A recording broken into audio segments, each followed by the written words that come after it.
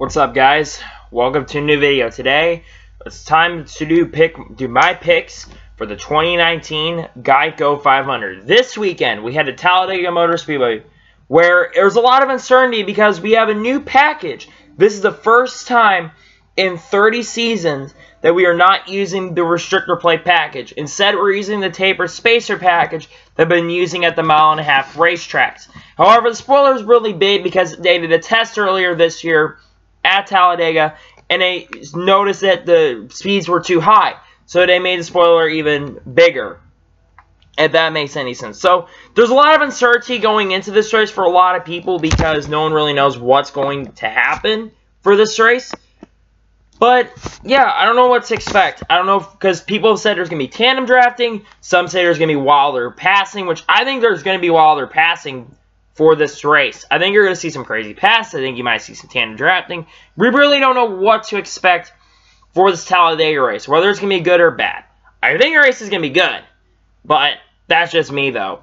But yeah, let's get into the picks. So how we do is who's going to suck, who's the underdog, and who's going to win the race. So my who's going to suck pick. It's going to shock some of you. This guy has a 20.7 average finish, 27 race starts, 1 win, 6 top 5s, 7 top 10s, 13 top 20s, and has led 234 laps. My who's going to suck pick, and this is going to shock some of you, is going to be Kyle Busch. I think this is the one race, this and Daytona, even though Daytona did really well, I think this and Daytona are his worst, are the two tracks I don't think he really has a shot to win most of the time.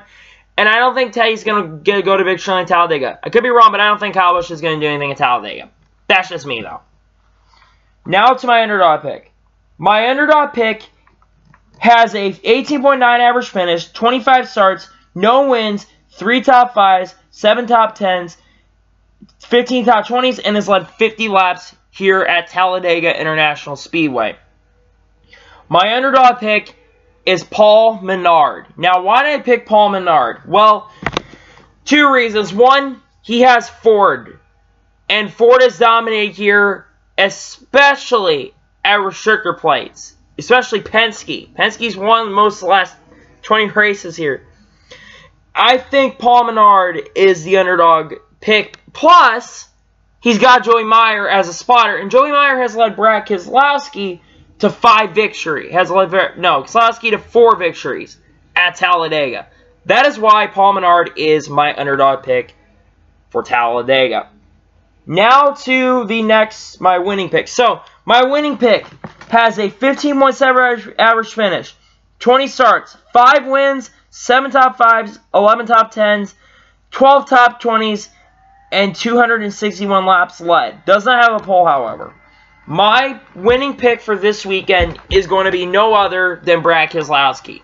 Keselowski's won 5 times here. He's the best. He has the most of anybody in the Cup field currently.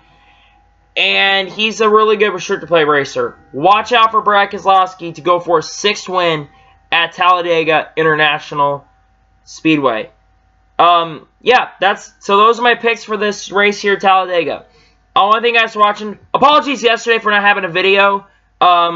Yesterday, I thought I was doing my public speech, and I didn't because it's not until Friday. That will be the video coming out Friday, is the public speech that I did. It's my public speaking speech. Anyway, thank you guys for watching. Please like and subscribe to the channel. Turn notifications on, be notified when a video goes live on my channel. Follow my Twitter. Link in the description for that. Comment below your opinions and your picks and your predictions for the race. And that's about it. And can you get $5 in this video? I really appreciate it. Anyway, thank you guys for watching this video. And I'll see you guys next time.